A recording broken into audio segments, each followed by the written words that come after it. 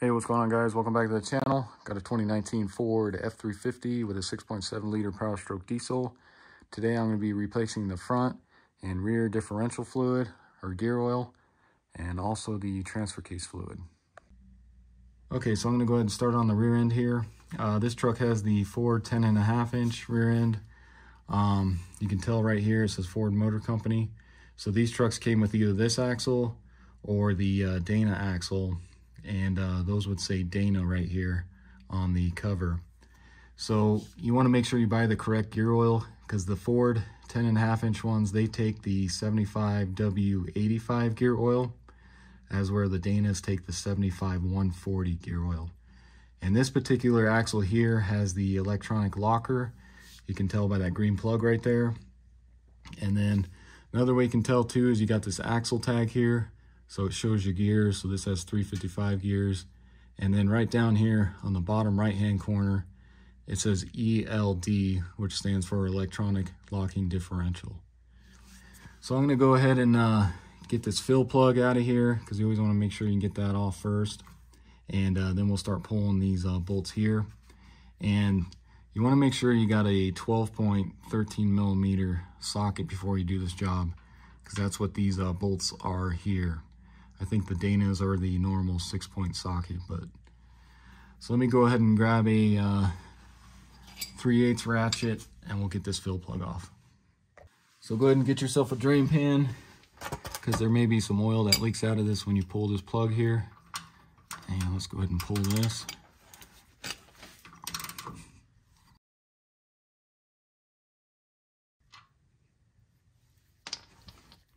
And then you can inspect your cap here. You can see there's a little bit on there on the magnet, but not too much.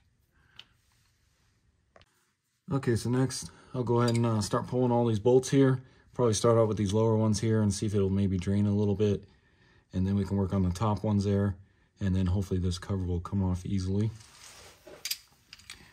So go ahead and start pulling these.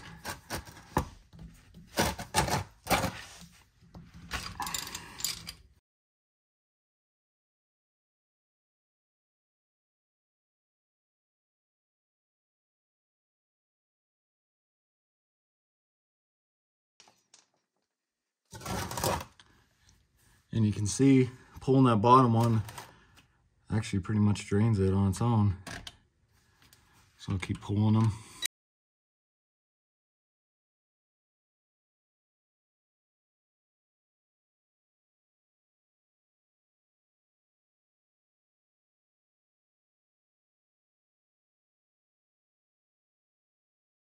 All right, so I'll go ahead and let that drain a little bit more here. I suppose if you wanted to, I didn't know that was kind of a drain there. You may not have to pull all these out. You may just be able to just pull that one out, drain it, and then fill it.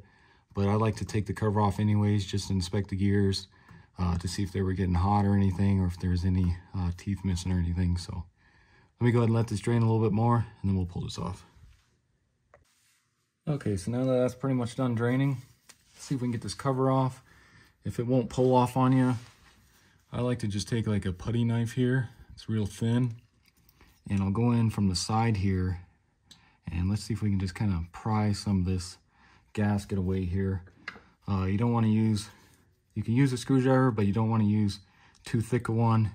And then you can gouge the axle and all that. So just this little putty knife works pretty good.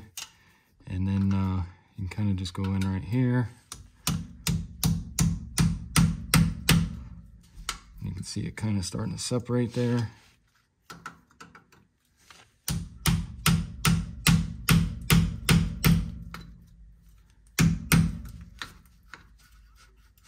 Just kind of work it out of there.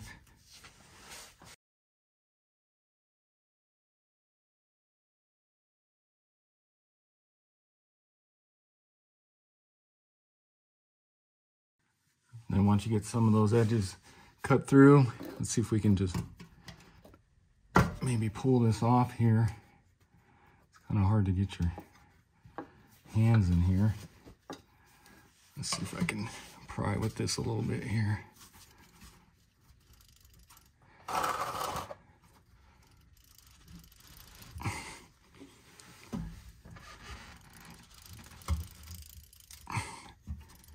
can see that's on there pretty good. There we go. So once you get that broken free, go ahead and pull your cover off.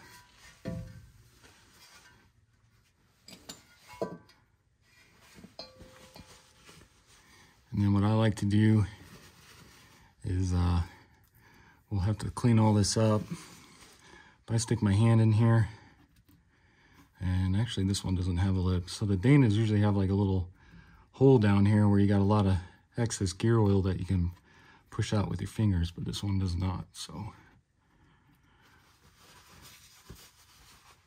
okay, so here's our rear differential cover, and as you can see, you got a lot of gasket material on here. So I'm gonna go ahead and use a razor. I'll get all this cleaned up as best as I can, and then I might actually use my die grinder as well.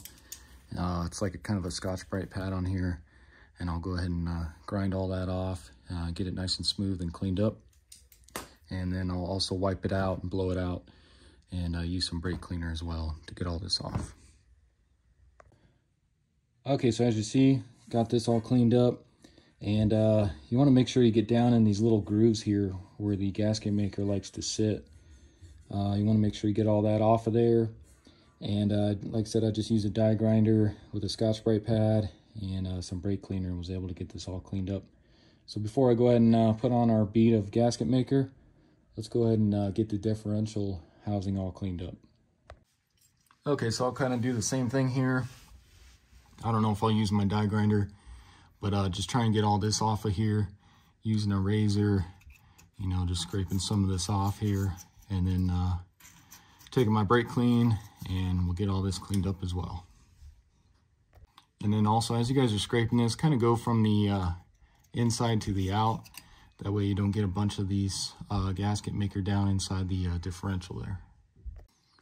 All right, so as you can see, got this all cleaned up best as it's gonna get. And before we go ahead and put our cover on, go ahead and just inspect your gears. Don't want to make sure you're not missing any teeth are broken or anything. And then make sure they're not like a bluish color, which means they were kind of overheating. And these ones still look perfect. So let's go ahead and get our cover on here. All right, so next let's go ahead and put our gasket maker on. I'll just be using some, it's pretty much just like Permatex Ultra Black here. And starting to run out, so hopefully I have enough for this. So just go ahead and just put a bead all the way around here, and then we'll kind of spread it out a little bit after that.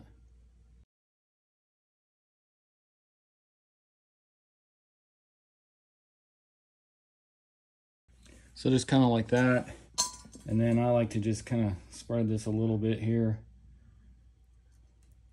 just so it's not so thick.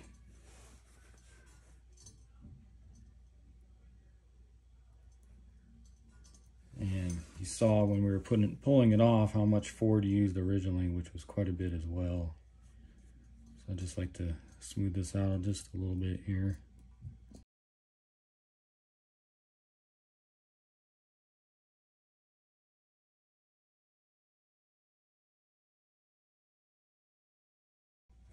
Just something kind of like that. And let's go ahead and stick this on the truck. Okay, so then go ahead and make sure this oil's not leaking out of this hole here, because you want this to set up correctly. So just make sure that's all cleaned out of there and there's no oil leaking out of that.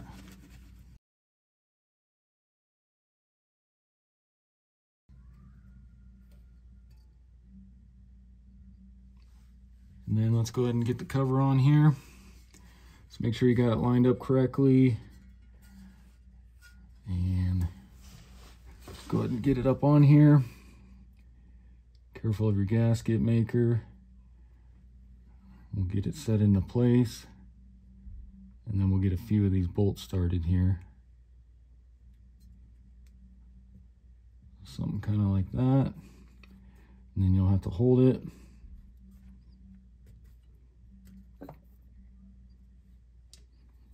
So grab a few of these.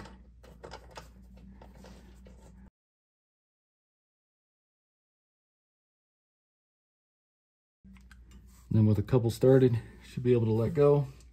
And let's go ahead and start putting the rest of these in here, and we'll get them snug.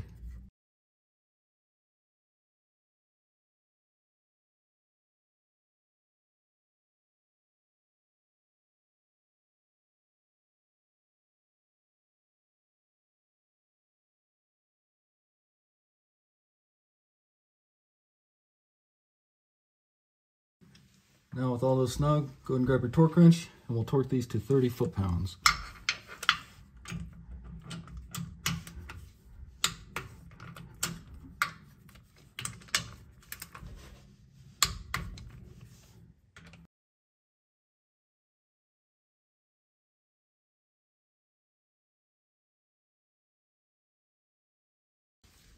Okay, so just like that. And then I'm gonna go ahead and let this RTV cure overnight. They say it only takes a few hours, but I'm just gonna let it cure overnight because I'm also waiting on the oil for this anyways. So now I'll go ahead and move on to the front axle here real quick. Okay, so moving on to the front here. And as you can see on this one, you can see right there that says Dana. So this is a Dana front axle.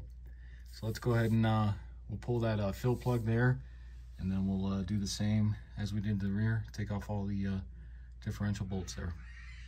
So again, make sure you got your drip pan in case oil comes out of here, and then grab your 3/8. Let's take off this fill plug.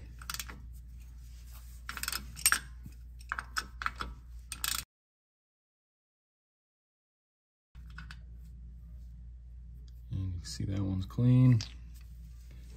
So then go ahead and grab a 9/16, and we'll go ahead and start pulling all these off of here.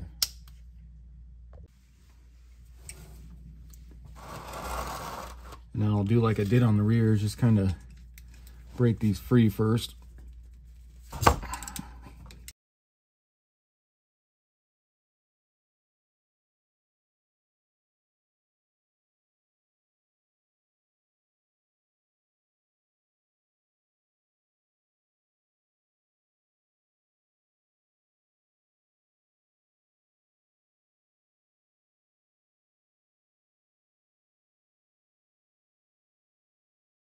Alright guys, so I'm going to do kind of the same thing I did in the rear with the putty knife.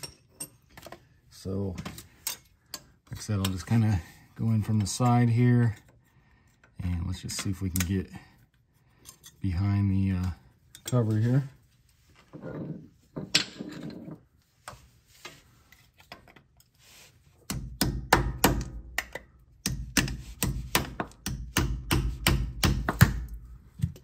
And I already heard that one pop. So I think this one's going to come off a lot easier. So let's see. Maybe. See if I can stick this back in here. And just kind of pry. So see right there. Make sure your drip pan's here so you don't make a huge mess. And let's actually, what I'm going to do is going to try and just pry with this, just to open the bottom here, just to let some of this drain before we pull it off. So if you can get in here, and then just kind of pry the bottom here. There we go. It's kind of like that.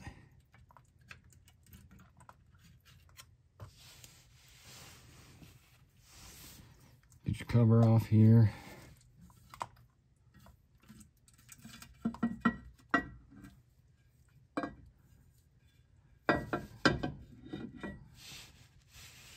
Get that out of the way. So then let all that drain out, and this is what I was talking about earlier. So you can stick your hand in here and then just kind of push out a lot of this old oil here from the bottom.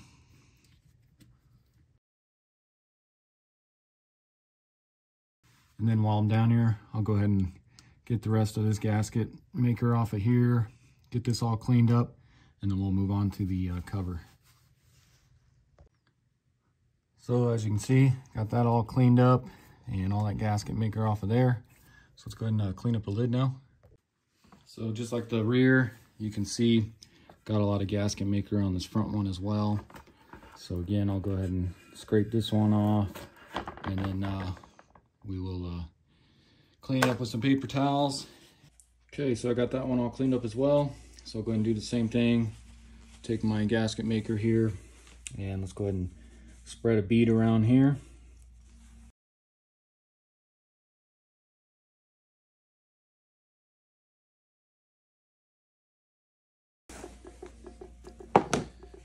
So kind of like that. And then let's go ahead and just spread it, just like the rear here.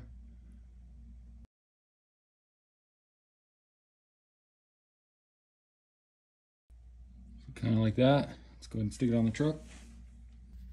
All right, so grab your cover, and let's go ahead and stick this on up in there, just like the rear. We'll get it set into place, and then grab a few bolts, get them started, and then we'll get them snug and torque the rest of them.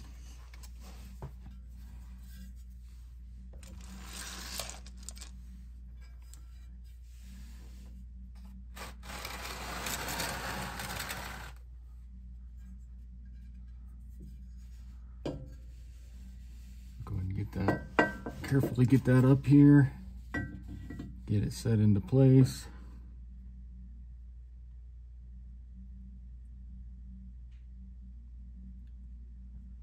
Kind of like that. Grab a few bolts here.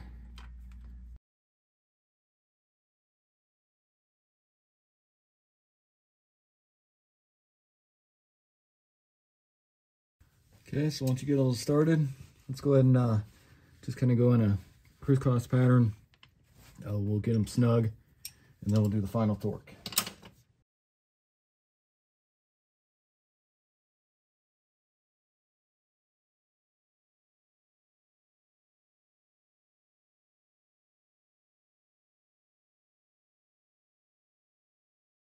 And then just like the rear, let's go ahead and torque those to 30 foot-pounds.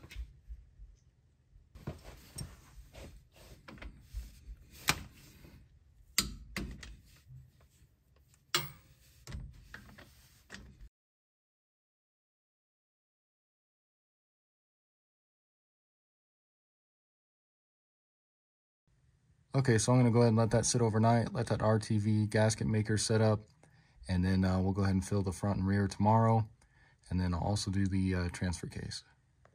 Okay, so now we can move on to the transfer case, and you can see you got your fill plug and then your drain plug, but then we got this little shield here, and if we drain it, it's gonna make a huge mess. So I'm gonna go ahead and pull this shield here, and then on each side, you'll have two 13mm bolts holding that shield on. So let's go ahead and remove those.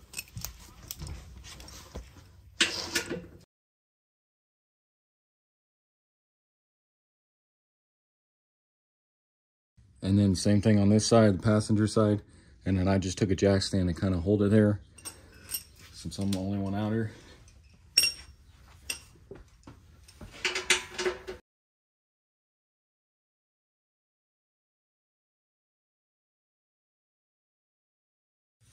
And then you should be able to just get this out of the way here.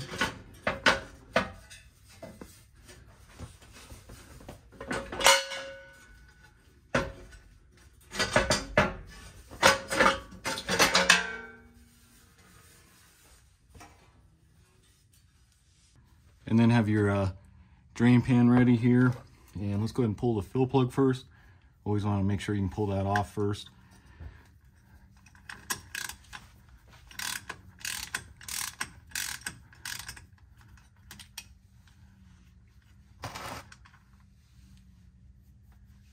And then go ahead and pull your drain plug here.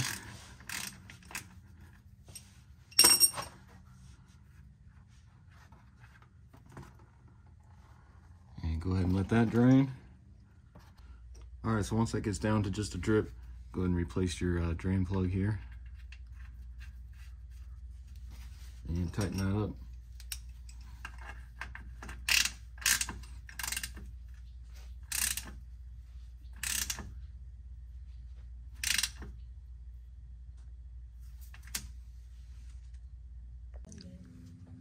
All right, so now we can go ahead and begin filling, and what I'll be using is the Mercon LV ATF fluid, and then I got this little gallon-sized pump, which I'll put up in here, and that'll make it easier to pump up into the transfer case here, and then we'll start pumping it until it starts flowing out of the fill plug here. All right, so make sure you got your drip pan under there, so once this does start coming out, so go ahead and stick that up in there, and then go ahead and start pumping. So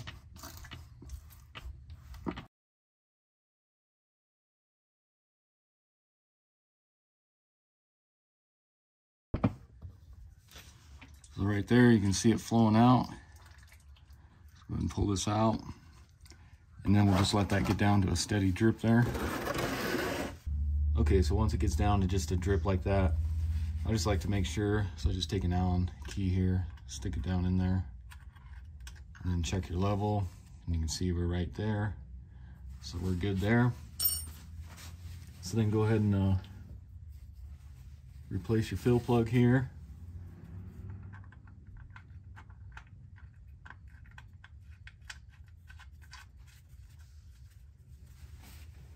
Tighten that up.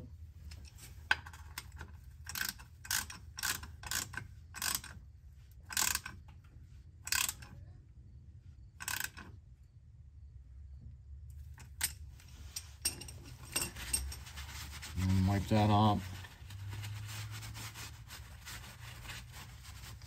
And then I like to just hit that with some brake clean real quick here. Next, go ahead and get your skid plate back on here.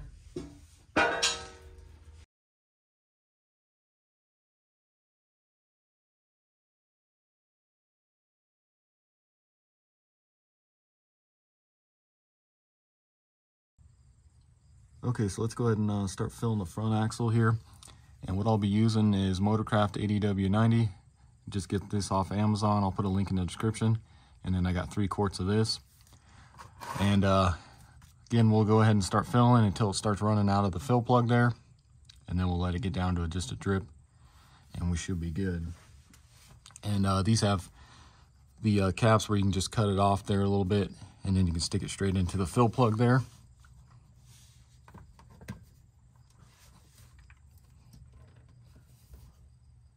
And you can just go ahead and let that drain down in there.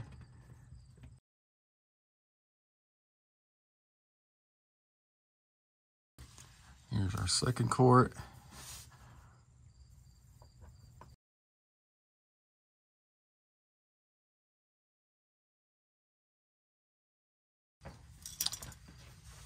And then this is the third quart.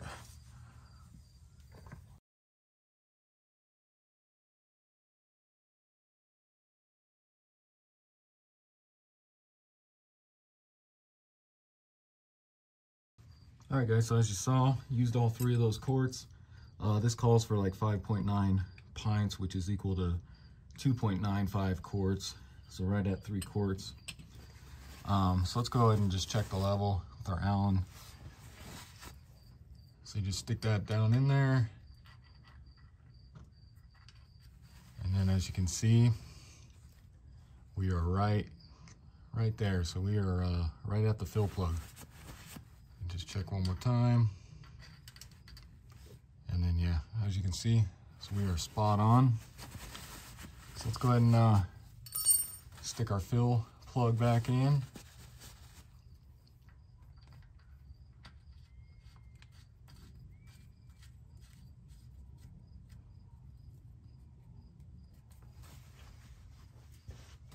And go ahead and tighten that up.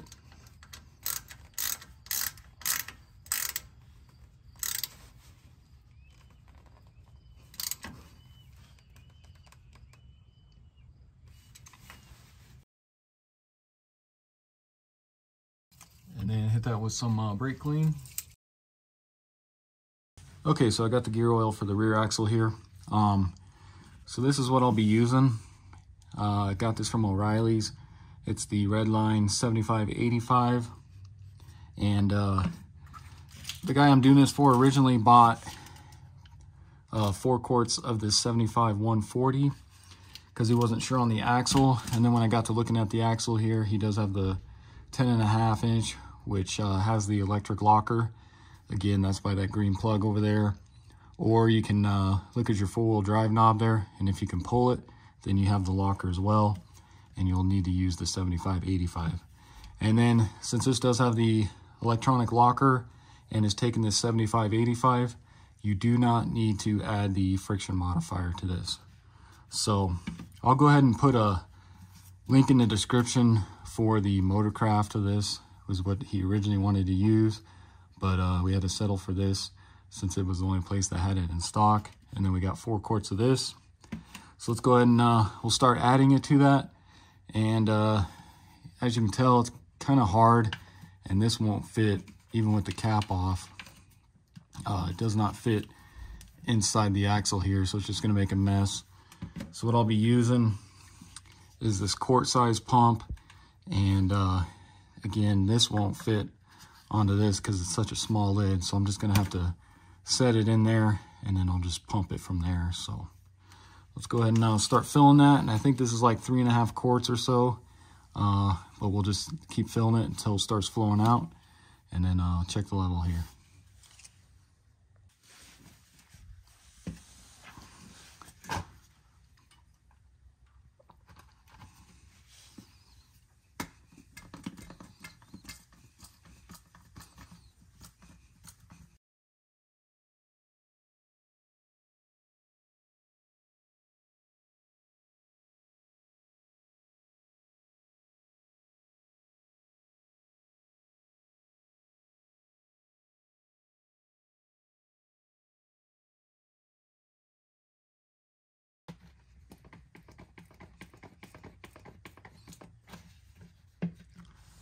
All right, guys, so as you can see, it's starting to kind of drip out of there.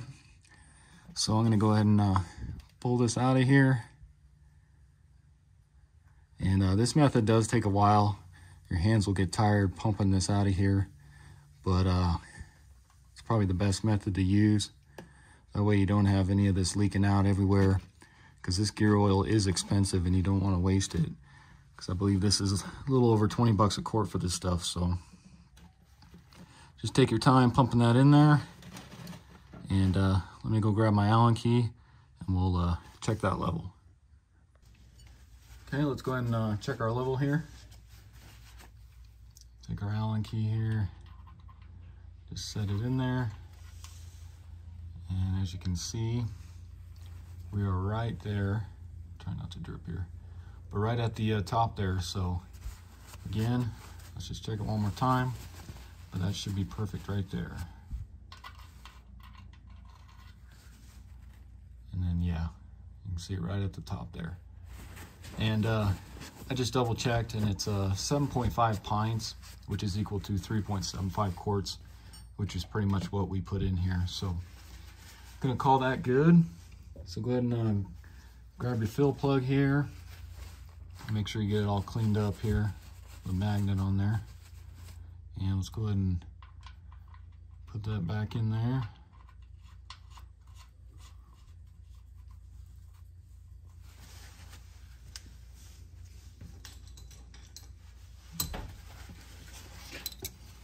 And then tighten that up.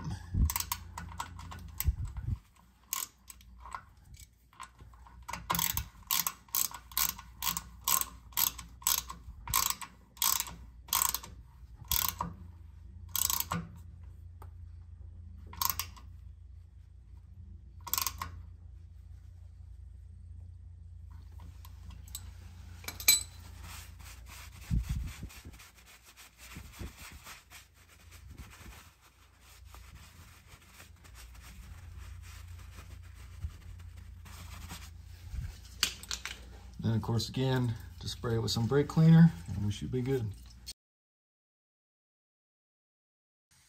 Okay, so that's gonna do it for the video. Again, this was a 2019 Ford F-350 with a 6.7 liter Power Stroke diesel.